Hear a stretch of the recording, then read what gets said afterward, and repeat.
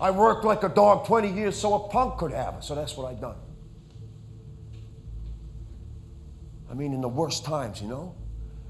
The worst, when there was no ships coming in the harbor, I didn't stand around looking for relief. I hustled.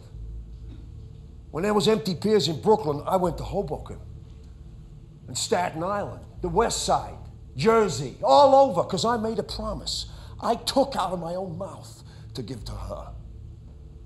I took out of my wife's mouth. I walked hungry.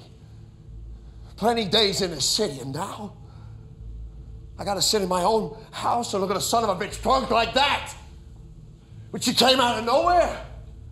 I give him my house to sleep.